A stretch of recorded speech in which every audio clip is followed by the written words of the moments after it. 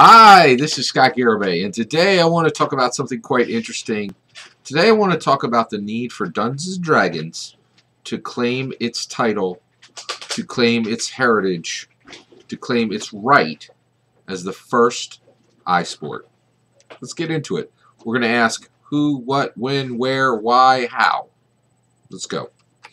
Alright, so who should claim Dungeons & Dragons title as the first iSport? I'm hearing you. Well, I think some people would think it's going to be Hasbro Gaming. By the way, Wizards of the Coast at this point is just kind of a shell. I don't really think it's necessary at all. Hasbro owns Dungeons & Dragons. They have it in a little shell called Wizards of the Coast. I don't think it's that important that Wizards of the Coast owns it. Hasbro is unlikely to do this unless the D&D community asks for it. Okay, so that's who. The D&D community should ask for this. Should ask for the world to recognize Dungeons & Dragons as the first iSport. Okay. Now, what should we be claiming? What should be claimed? So D&T should claim its title as the first iSport. And what is an iSport? All right. So first of all, there are many sports. Actually, by far, the most close analogy that I think should be applied to this is American football is a sport, okay? And then League of Legends is a very active e-sport game, okay? Actually, I'm sorry, excuse me. League of Legends is a very active e-sport, okay? League of Legends is one instance of an e-sport segment, okay? And that's electronic sport, all right? Now, currently, no iSports exist. What is an iSport? Well, first of all, I think there are three things that are important for Dungeons & Dragons to think about when it thinks about being an iSport. The first iSport. One, it's interactive. Dungeons & Dragons is interactive, so this would be the first interactive sport. It's not enough to say it would be interactive. There are other sport. You could say that other sports are interactive. I think Dungeons & Dragons would be far more interactive than sports or esports. But that's not all that this I in the iSport actually carries three loads, right? There are three load-bearing columns within that I. Okay. Next is intellectual. It'd be the first interactive sport, intellectual sport, and last, informational sport. So Dungeons & Dragons would be an iSport, a interactive sport, a intellectual sport, and a informational sport. Okay, and this is really critical because there really aren't any iSports at this point. And just like the video game industry had to say, "Hey, we're going to be esports now," Dungeons & Dragons needs to say, "Hey, there's no activity in the world like ours. A lot of people think we're a game, but I think a better understanding of Dungeons & Dragons is as an iSport, okay?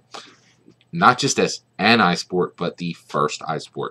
The first truly interactive, intellectual, and informational sport." And I will say, us claiming this title does come from the work that the video game industry has done to claim the eSport title. And if they're worthy of that title, Dungeons & Dragons is absolutely worthy of the iSport title. I will say, I know there are people who are still contesting whether eSport is a real thing. I believe it is, and I believe that Dungeons & Dragons is really the first iSport, and we as the D&D community need to encourage Hasbro Gaming to claim its title as the first iSport. Okay? So that's what I'm talking about. That's the what. Why? First and foremost, the D&D community deserves it. D&D community is filled with brilliant people who are very kind and empathetic and brilliant and creative and just a wonderful community. I think the D&D community deserves to claim this title that they truly do own. Okay, why? Scale and prominence. Dungeons & Dragons is, in my opinion, the most massively misunderstood, most massively undervalued intellectual property in the world right now. I'm fully convinced of that.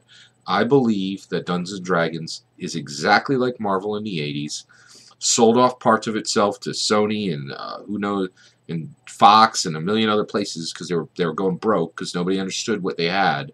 Nobody understood that our entire cinematic the entire American cinema industry someday would be transformed by the characters in Marvel comic books, right?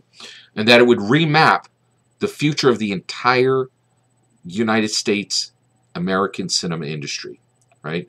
And I believe that Dungeons & Dragons is exactly the same, just a massively, massively misunderstood, undervalued intellectual property that we will be packing for probably a century, okay? Gary Gygax delivered this amazing box that is Dungeons & Dragons, and we will be unpacking it for a century, in my opinion. We're barely understanding what it is. I think I understand what it is, maybe a little more than most people, but I also recognize that we're still unpacking this thing, right? And so I really think it is the first iSport. So we need scale and prominence. Well, what do I mean by this? How much scale, how much prominence? What do I mean here? Here you go. I want the scale and prominence that American football has. That's what D&D deserves. Actually, a little more. So right now, everybody in the world knows exactly what American football is. When the Super Bowl is played, hundreds of, like, 500 million people watch it. Like hundreds of millions of people, maybe 250 million people watch it. Maybe 1 billion. Some huge fraction of 1 billion people or more. It's incredible, right? And also, American football is involved in culture, politics, industries, economies. This is the scale and prominence that, in my opinion, I don't know if American football deserves that scale and prominence anymore, but Dungeons & Dragons sure as heck does. Okay, so let's continue to explore the why. Okay, stadium subsidy. Why? Stadium subsidies. Stadium subsidies. Stadium subsidies. All right. If your sport, literally, governments, they could be as small as a city's government, maybe bigger than that, maybe whole states or maybe national, right? They're going to be like, we need to subsidize that stadium. We need to give you millions of dollars, tens, hundreds, 1 billion or more, right? Stadium subsidies are massive, right? And I'll tell you right now, the idea that American football gets stadium subsidies and Dungeons & Dragons gets nothing, right? Wait, what does Chicago owe Dungeons & Dragons? What does Minneapolis owe Dungeons & Dragons? What does Miami owe Dungeons & Dragons? Let's find out.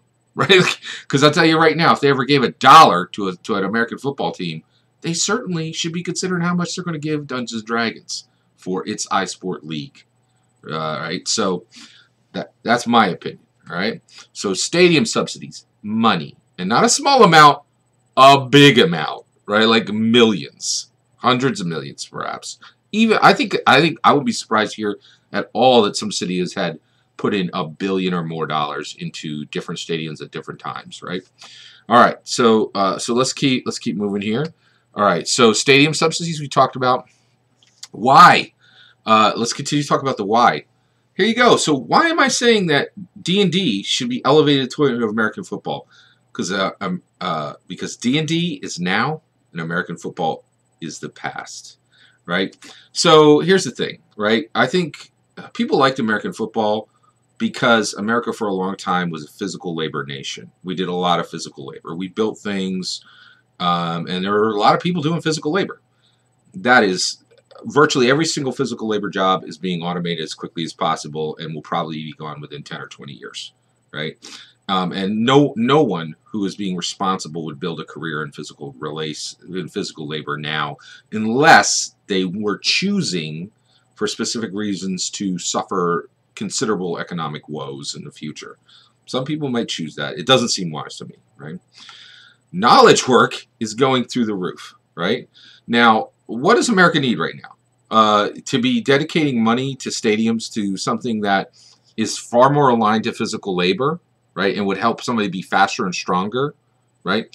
Or a sport that would help someone be more interactive, more socially interactive, have higher intellectual abilities, and have more information at their fingertips. Because the reality is, when you, as a player, when you begin playing a character, and as a DM, you gain information in order to better be those roles, right? So the reality is, Dungeons & Dragons helps people to be more literate, more mathematically sound, and more empathetic. because they inhabit other roles. They inhabit other identities, and that makes people more empathetic. So the reality is American football is the past, D&D is the future, right? And we should be getting stadium subsidies for our iSport, not for a sport that is, you know, that celebrates physical abilities. It seems ridiculous to me. It's our past. It's not our future. D&D is our future, right? And that's okay, right? Football's like, what, 80, 90, 100 years old, right?